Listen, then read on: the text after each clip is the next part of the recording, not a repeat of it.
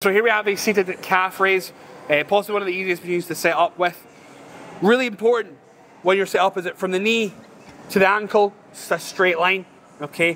What Jacob's gonna do is now that he's set up with his toes just on the crest of the support pad, he's gonna drive onto his toes. Okay, he's gonna slowly lower about 2/3 of the available range. He's gonna briefly pause. He's gonna drag his heels upwards and forward to fully shorten the calf. In terms of position, he can fucking lean over it, he can lean backwards, he can do whatever he wants. We're going to be isolating the lower half here. Don't concern yourself too much. Just make sure that you're not getting yourself in a tizzy. Breathe correctly. Let the calves and your feet do the work.